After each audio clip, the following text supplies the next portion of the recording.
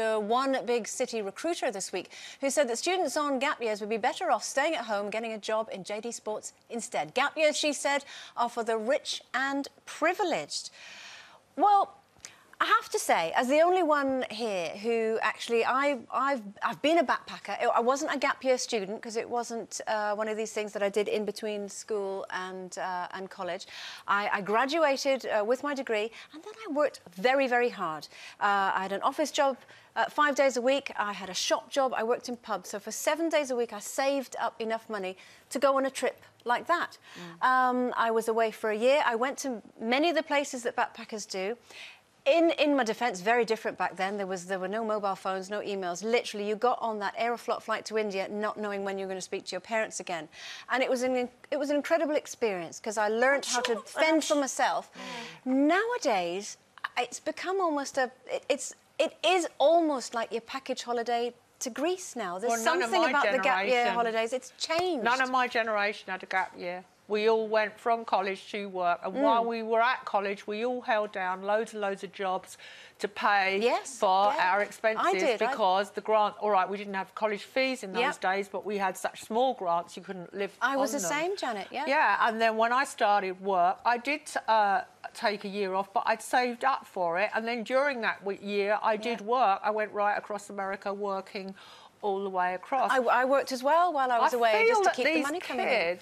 That you go around the world and somehow it's so much easier to volunteer and do voluntary work in Africa or the third world when you look back at home and you just think, well, why aren't they volunteering in old people's homes and taking grannies out for a tea and clearing up litter? Why aren't they volunteering back here and getting some people skills and some experience in this country?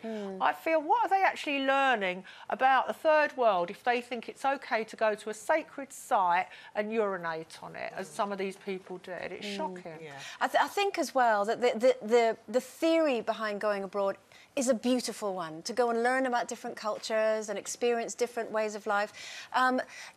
We talk long and hard and often on this show about youngsters today being spoiled, but to see what it's like to struggle to get by. On that side, I absolutely see the benefit. Somewhere along the line, we've lost that sense of it, and I think to go anywhere and behave badly reflects very poorly on you and your country. It seems to be a trend, though, doesn't it now, to be backpacking? I mean, and there was 27 of them all together, wasn't there? Yeah. I mean, I think you can still work your passage. I mean, I did it on a ship. I don't know if anybody knows I used to work on a cruise ship. But I did 8 years and I learned all about different people's cultures and I respected their cultures. I saw the world, but I worked.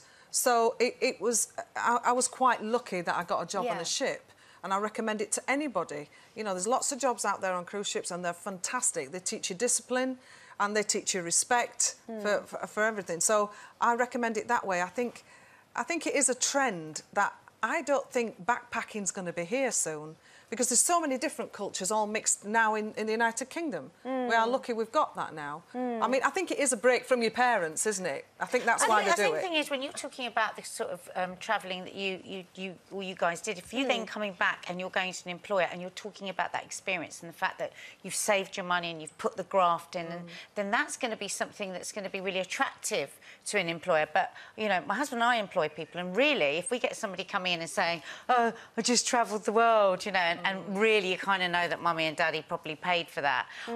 If I'm honest, the first thing I'm going to think is, well, you've probably done a lot of lounging about, smoked quite a bit of weed, because all my friends' kids that went off for years travelling, that seems to be what they did the most of. And I wonder whether it's still serving the purpose that it did in the old days. And now whether it is just something that a lot of people just see as their rite of passage to go and have, like, a mad year where they just do whatever they want. Because I think with you, it was about gaining experience to further on. Well, basically, my parents sat me down, as they did with college. If you want to do this, you're going to have to pay your way. Obviously, with college, they paid towards that.